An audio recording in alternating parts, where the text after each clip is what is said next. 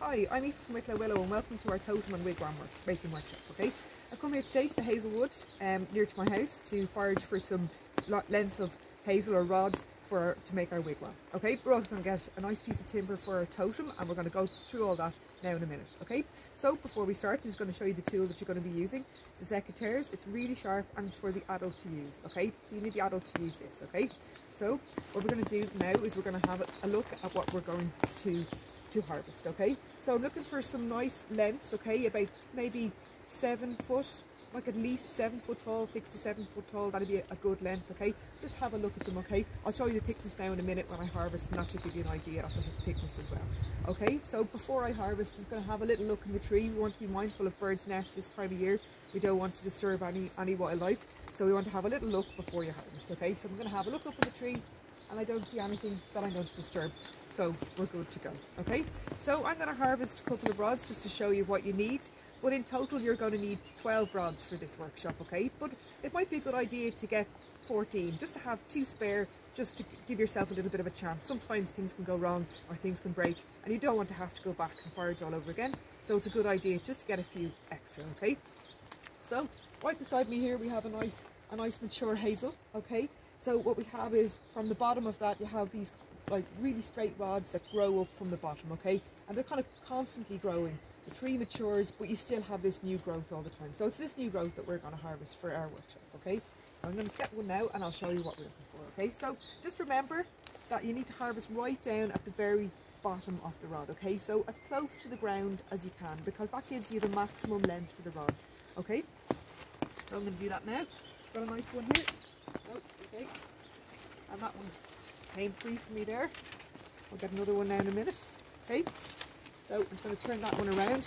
They're kind of tricky, so they are. So if we have a look at this, it's got a nice silvery coloured bark with little speckles on it. The thickness you're looking at is about as thick as my thumb, okay? So maybe as thick as the adult's thumb who's with you, okay? That's a good way to look at it, okay? I'm just going to have another look now for another one. We'll have one here beside me again. So I'm going to go right down to the bottom here and I'm going to cut it out. It can be a bit tricky, a bit hard. The secateurs need to be good and sharp. Okay, so I'm nearly there with this one. So it's really, really hard to get this one out. So that just shows how you really need to have someone to help you, okay? So I've got that one now. Another one came with it, a second one, a smaller one. We can keep that if we want, no reason why we can't. Okay, and we have our second rod there. Okay, so remember now to get 12 or 14, that's a good amount to get. Okay, now we need to go off and forage for the totem. Okay, so we're going to look for a nice sized totem to paint up. Okay.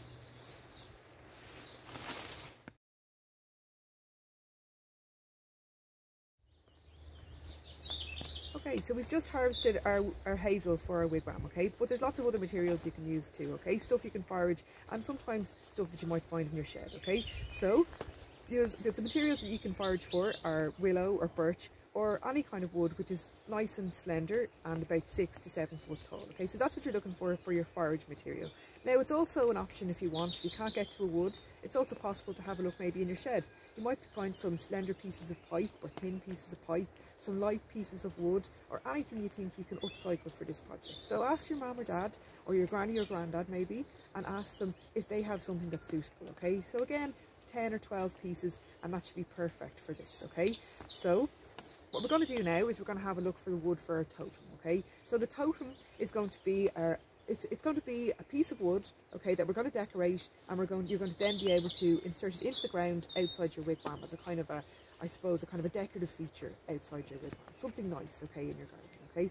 And you're going to paint it up and it's going to look great. But you're going to need a piece of timber for that, okay? So we're going to look for a nice branch, something that's fallen down, windfall we like to call it, okay?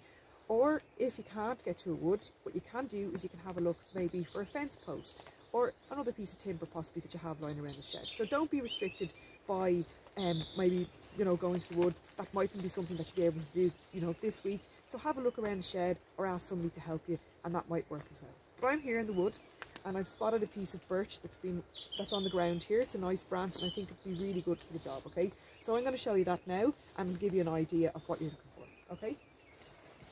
So So here it is. It's a nice piece of birch. It's not too thick and it's a nice length, okay?